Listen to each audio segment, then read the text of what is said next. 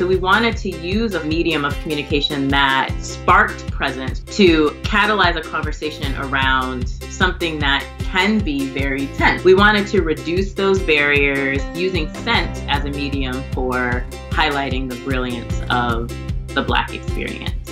Our first collection is called Diaspora, and it pays homage to 5 cities of Black greatness that Dariel and I both have connections to. Scent is the entree point, and these 5 cities are just kind of a jumping off for telling all sorts of positive stories around the beautiful Black experience that we both share and so many others like us share.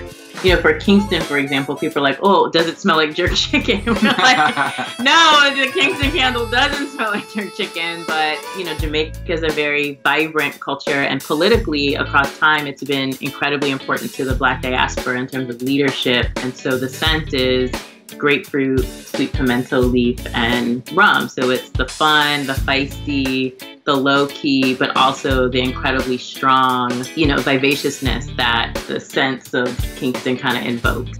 So we started dating and realized that we both really liked candles, and we're both kind of industrious people, and so figured, well, why don't we try to make something that we both enjoy? Dariel really enjoyed kind of the process and perfecting really the science of it, and I really enjoyed the more artistic sides of creating new scents. Fast forward to being married, being parents, realizing we wanted more flexibility in our lives, and entrepreneurship is a pathway to some of that flexibility.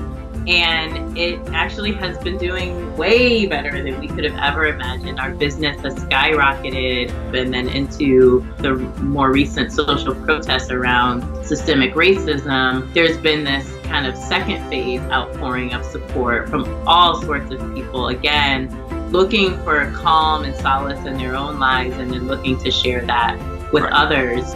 And the feedback is great. You know, we had one person say, after going through your website, I realized I've never seen an example of Black love or Black families on Pinterest. So we want to literally couple this concept of Blackness with humanity and positivity and brightness.